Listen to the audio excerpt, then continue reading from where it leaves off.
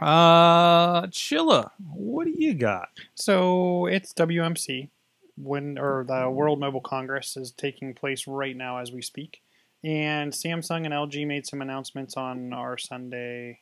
It was kind of their Monday, and Microsoft and HP had an interesting announcement. HP announced the Elite X3, which they're touting as a phone that's as powerful as your PC. Hmm.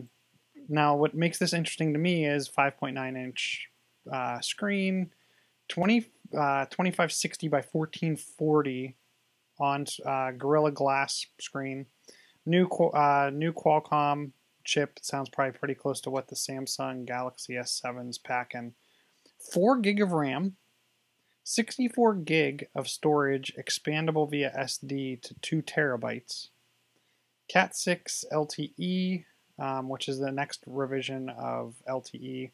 8 megapixel front facing camera, 16 megapixel rear facing, dual SIM slots, decent battery, and about 0.43 pounds. Where I think it gets interesting is so then it comes with a dock. The dock has Ethernet, 2 USB, and what looks to be an HDMI.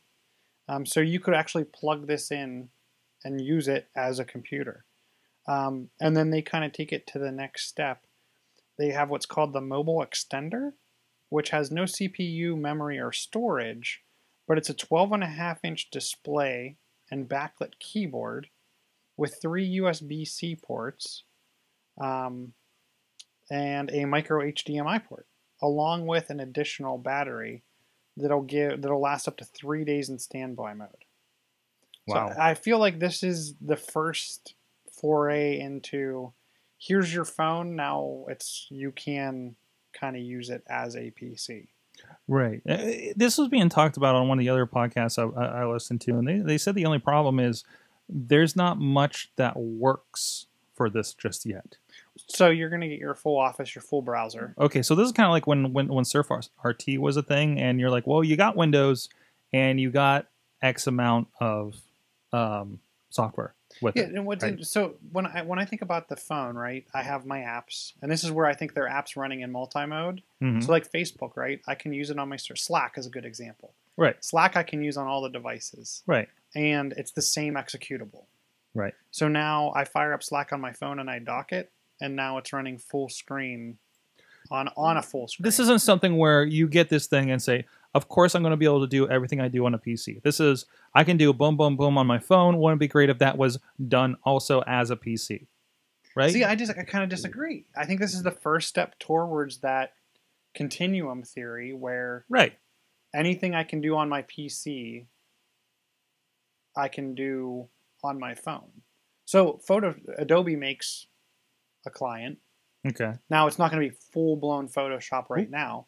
That doesn't mean they can't. Adobe can make a full-blown Photoshop that would run cross-platform. Mm-hmm. But we know they're speedy on these kinds of things. But I think this is that first. I'm starting to think like, what couldn't you do? Mm-hmm. Now maybe I would think for the average user, they could. My mother could do everything that she does. Right. Right. My Carla could do everything that she does. Mm-hmm.